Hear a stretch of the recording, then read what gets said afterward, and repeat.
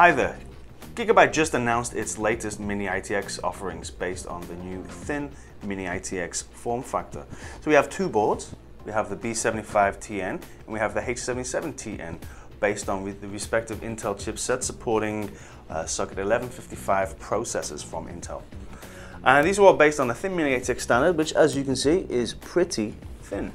It's all based on a 2.5 centimeter height limitation for the back panel I/O here, which also dictates the same level of thinness for everything else on the board. So for example, instead of having regular full-length DDR DIMMs, what we've got is two SO DIMMs that lie flat or mounted flat on the board here. You also notice we have a mini PCIe slot here for a network, small mini PCIe network card, which Wi-Fi, Bluetooth, whatever. And you have an SATA SSD slot here, which of course is for a space-saving yet pretty high-performance SSD. And you'll notice that there's no 24-pin standard ATX power plug. What we've got instead is an external power input here with another 2 pins here on the side. So these SATA ports here are actually powered by this SATA power adapter here on the side. We also have 3 display outputs, so we've got DisplayPort, HDMI, and around the side here we have an LVDS ribbon connector, which is also backed up by a backlight power here.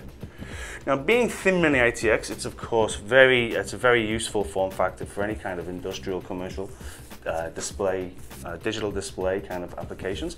But the really exciting thing for us is that it's helping to build a new all-in-one PC ecosystem. So now on the market, we're increasingly finding more and more all-in-one PC chassis, such as the one beside me here, which supports the new Thin Mini-ITX form factor. If I can just show you how that works by turning around the side here, you can see that this in fact is the back panel I/O of the Gigabyte H77TN motherboard. So let me show you how this all fits together. So here you can see we have all the components we need to build are all in one PC, including the Gigabyte H77TN motherboard. Next to that you can see the 3.5-inch hard drive, the optical drive, plus our SATA SSD and mini PCIe modules for Wi-Fi and Bluetooth, some DDR3 SO-DIMM modules, the cooler, which it also is part of the chassis design, as well as our Intel Core CPU. So the first thing we want to do is install our CPU. So we open the socket, take away the protective cover, and carefully place our CPU in the socket. Now we can install our SO-DIMM DDR3 modules. These just click into place like so.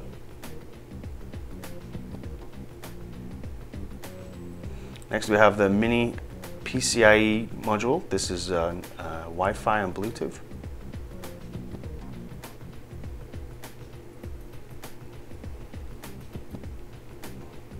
And then we have our SATA SSD, which clicks into place in the slot there, which is held in place by 2 small screws.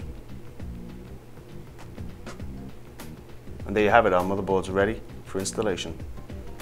Next we need to prep the all-in-one chassis. So the first thing we want to do is remove these screws underneath and remove the back panel.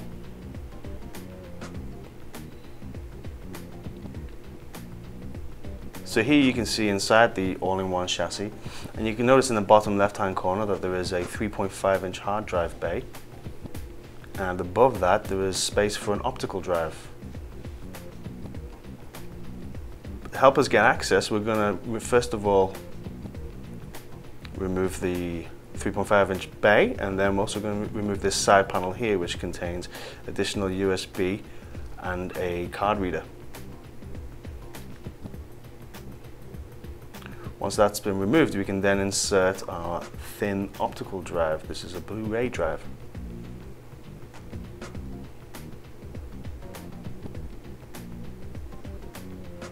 Once again held in place by a couple of small screws. We can now replace the small side module.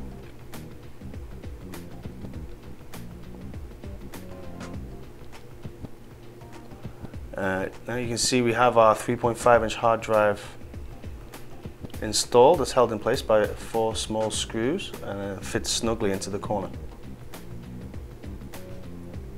And it can be screwed down.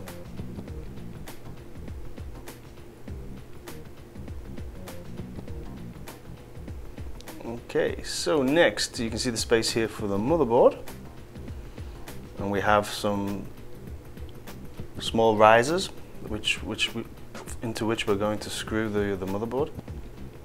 The first thing we want to do is make sure we get our I/O shield in there. Now we can mount the board. 4 screws, 1 in each of the 4 corners of the board.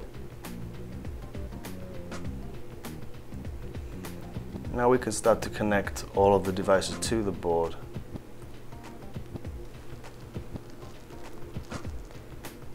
These ones in the top right hand corner are for the touch screen.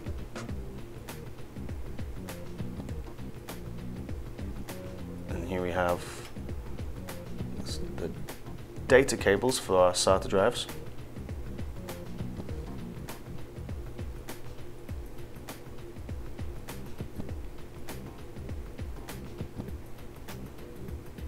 We have our regular front panel pin headers. The power for the SATA drives comes directly from the board, so here we have our SATA cable.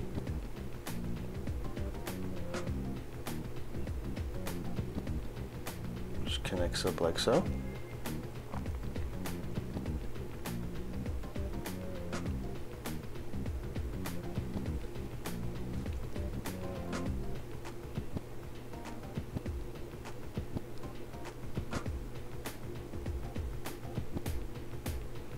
So you can see the drives are installed.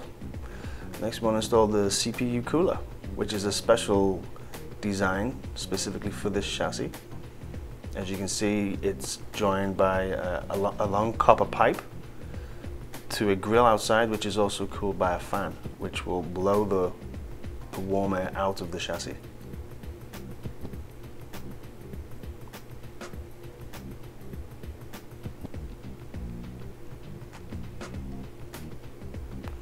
Let's make sure everything's all tied up neatly, neat cabling as much as possible. And there we have it. We're ready to put the back panel back on.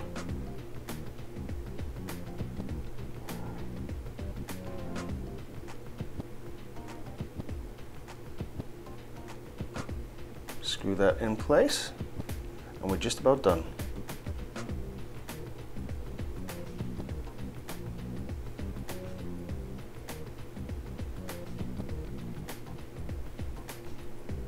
So here we have our DIY all-in-one PC.